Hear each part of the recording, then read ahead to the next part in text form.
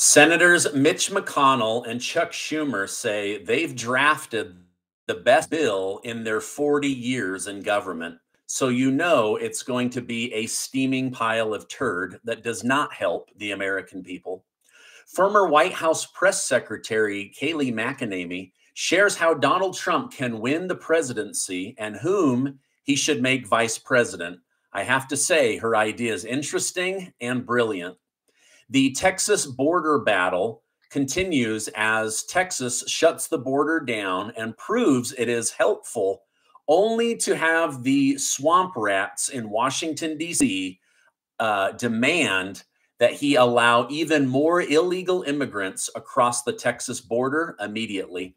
Thank you guys so much for liking and sharing these videos. It really helps me out, so thank you so much.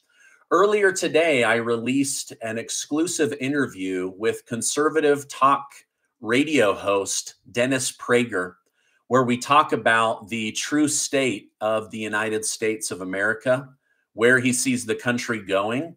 It's an incredible deep dive into what I believe was a great conversation. I'll make sure to link it at the end of this video, or just go to YouTube and search my most recent video. Federal Reserve Chairman Jerome Powell has just confirmed that the Fed will likely not drop interest rates in the month of March. During an interview with 60 Minutes, Jerome Powell stated, "The prudent thing to do is just to give it some time and see the data continue to confirm that inflation is moving down to 2% in a sustainable way."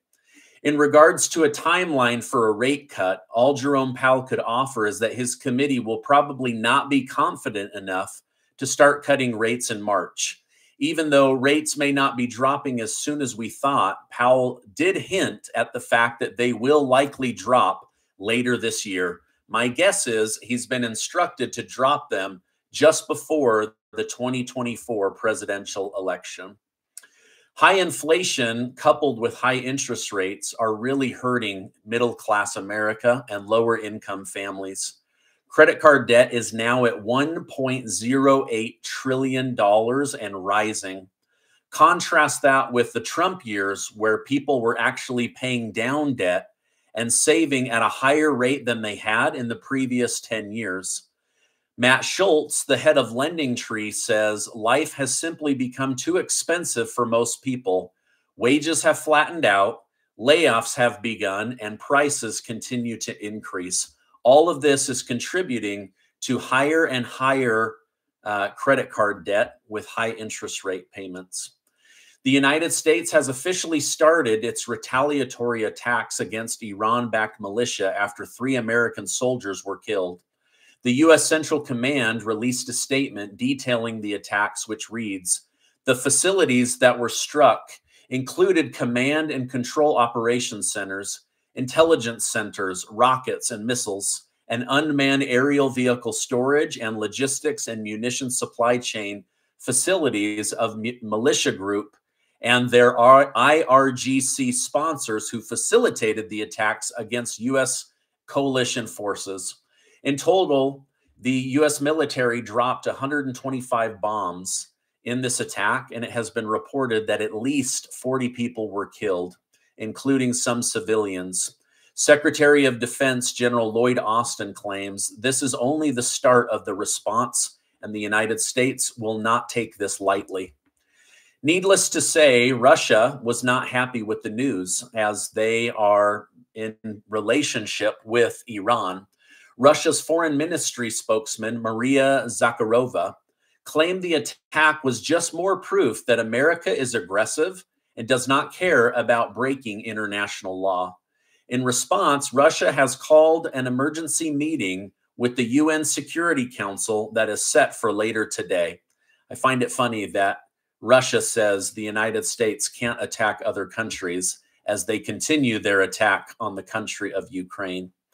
With this being said, we may hear directly from Vladimir Putin himself regarding many topics on the Tucker Carlson show. According to Russian news media, Tucker Carlson has been in Moscow for the last 3 days and has been spotted in different locations, such as the Bolshoi Theater. This has led to rumors claiming that Tucker Carlson may be attempting to interview Russian President Vladimir Putin.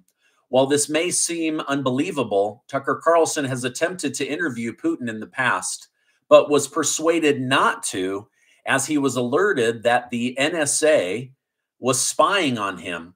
While on the Full Send podcast, Tucker Carlson recounted how he got a phone call from someone in Washington, D.C., who knew of his plans. He stated, "How would you have known that? I haven't told anybody. I mean anybody. Not my brother, not my wife, nobody." All right, now on to the Texas border battle that's going on between Joe Biden, who wants illegals to flood the country, and Governor Gregg Abbott of Texas, who's trying to defend his state and also the nation. Late last night, the Senate finally released the details of the new border bill that I've been talking about coming out. While lawmakers are still combing through the 370-page bill, it's already abundantly clear this thing will not pass. Not only does the new legislation allow roughly 5,000 illegal immigrants into the country every day, but an emergency can only be declared if 8,500 cross the border in a single day. Furthermore, in the event that an emergency declaration is declared, President Biden reserves the right to null the declaration for a period of 45 days. 45 days. This is a major loophole.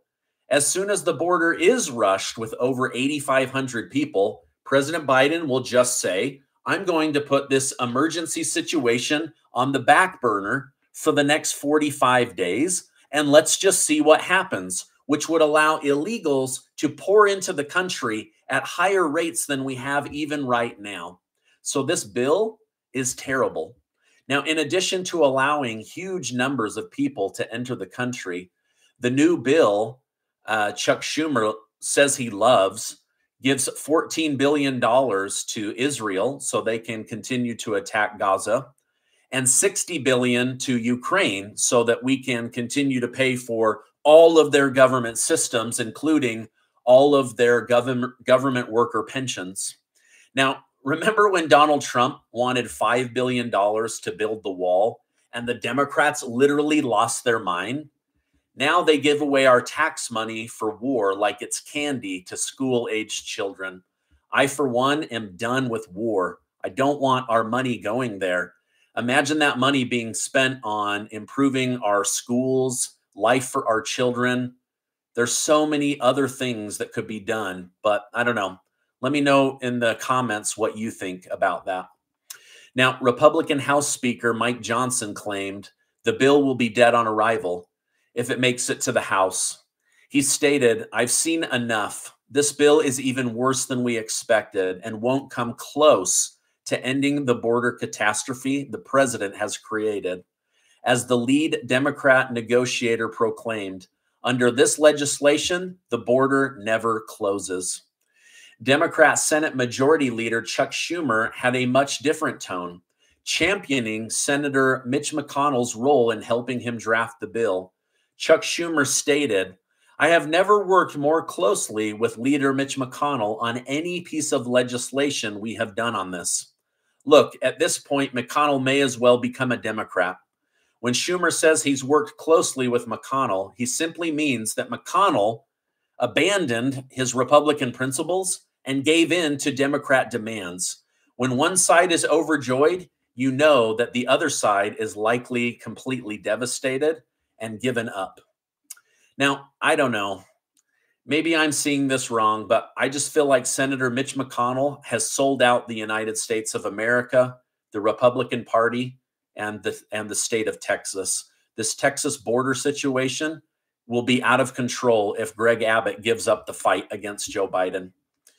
But despite this simple truth, House Speaker Mike Johnson is now being accused of being Trump's puppet due to his recent comments where he admitted to speaking with him at length regarding the Texas border battle.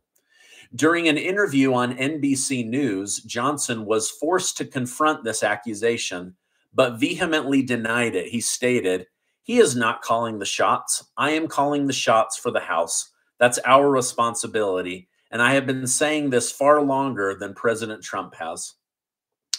With both Republican and Democrats becoming increasingly critical of the flaws at the border, TV personality Dr. Phil has joined the fight by taking a trip to the border and highlighting the deadly effects of fentanyl. While there, Dr. Phil bashed the Biden administration by stating, "And what about our Vice President, Kamala Harris? Did you know she's our country's immigration czar? Guess how many times she's been to the border? Once. More than 6 million illegal immigrants have crossed the Texas southern border in just 3 years. That's more than the population of 33 states in this country." So he's calling out Kamala Harris, saying that she is pathetic. This is a dereliction of duty. This is an impeachable offense. But are the Democrats going to get away with it? Likely, because Republican leaders are weak. Now, Texas Governor Gregg Abbott appeared on Fox News to discuss the effectiveness of the barbed wire and what it's achieved as it's been implemented on the border. While some Democrats have argued a wall or barbed wire doesn't work, Abbott stated, "Get this. The area we have occupied this park in Eagle Pass, Texas, that we put up razor wire, there used to be 3,000 or 4,000 people crossing that area a day. For the past 3 days, we have averaged 3 people crossing that area. The point is, if we put up resistance, we show that we can secure the border. Joe Biden should not be stopping that." How about that?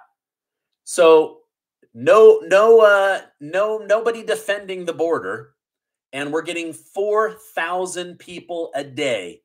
They put up the barbed wire, they bring in the military, the National Guard, they tell Border Patrol to stand down, that they're now taking over defending the Texas border. And what happens?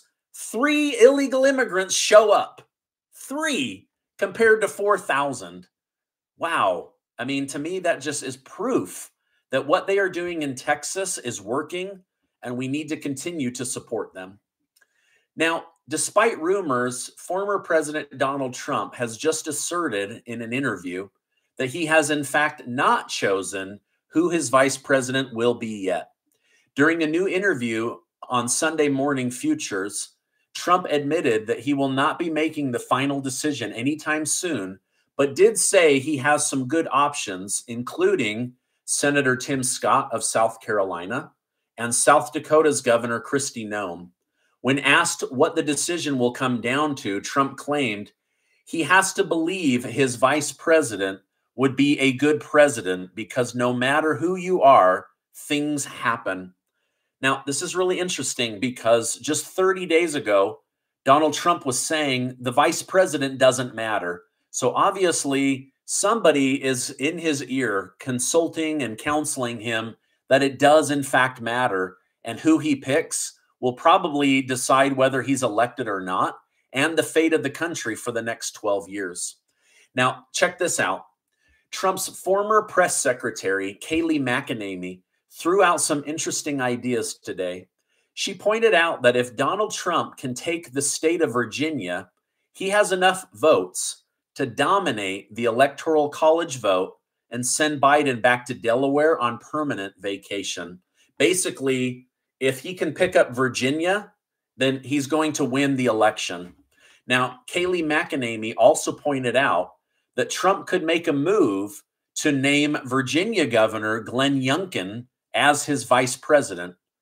Glenn Youngkin is a super pro-America, pro-parental rights advocate that won Virginia by standing up for the Constitution and telling parents, you have the right to know what your children are being taught in schools. And he won big. Now, I think Kaleigh Macanemy might be onto something big, and I'll continue to let you know what happens. Now, for me, this is very reassuring. I've been saying Donald Trump needs to choose wisely who his vice president will be, because that person has a real chance at becoming president for 4 to 8 years. Can you imagine if conservative values took back the White House for 12 or more years? We would be living in a completely different country. Some of you may cheer that and others may cringe, but the reality is the country would be different with 12 years of conservative values. Now, let me know, please, who do you think should be the vice presidential pick? And does it really matter?